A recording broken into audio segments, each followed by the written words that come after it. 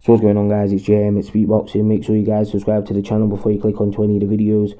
Also comment below in the comment section if you guys have any opinions in what I'm saying in any of my videos. Like always, it is appreciated if you guys could drop me a quick sub or two on my channel. So Ryan Burnett becomes the new IBF bantamweight champion after he defeats Lee Haskins via split decision. If you watch this fight, you know that was no split decision. Ryan Burnett totally dominated Lee Haskins in there, controlled the fight. On my scorecards, he won the fight by 120 to 107. And he totally controlled Lee Haskins. The styles did get tangled up a little bit at times, and there were multiple head clashes. Both men were caught from head clashes. But yeah, Ryan Burnett just couldn't miss with that lead right hand all night long. He was just hitting Lee Haskins with it all night long. Dropped him twice. Dropped him in round 6 and then dropped him again in round 10 or 11. So yeah, very good performance by Ryan Burnett. Typical Adam Booth kind of style though, hands low, jumping in with the lead right hands, but he did it in a very classy way. Ryan Burnett, very good with his feints and stuff like that, and he seemed to work Lee Haskins out very quickly, and Lee Haskins has a very awkward, unorthodox southpaw style.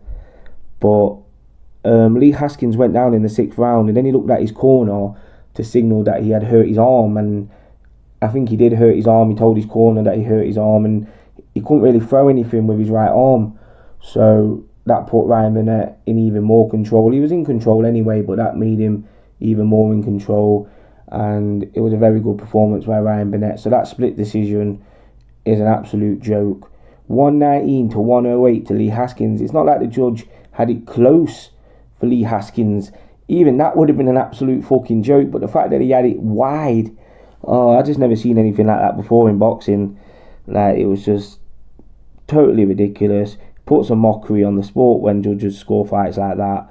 Like, that judge should never judge a fight ever again.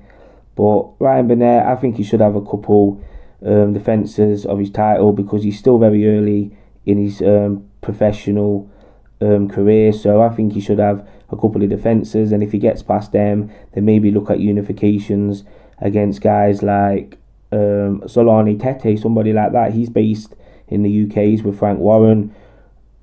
I know Ryan Burnett's with Eddie Hearn, and he don't tend to work with Frank Warren, but maybe they could come up with some sort of deal for a unification fight between Burnett and Tete for the future. You also have the WBC champion, the Japanese fighter Yamanaka. So it is an interesting division, and I think Ryan Burnett is a world level fighter, so it'd be interesting to see how he gets on in his career. But that scorecard was just absolutely ridiculous. But anyway, comment below in the comment section. Were you disgusted by that scorecard like I was? I think everyone was, really. But yeah, comment below in the comment section. It's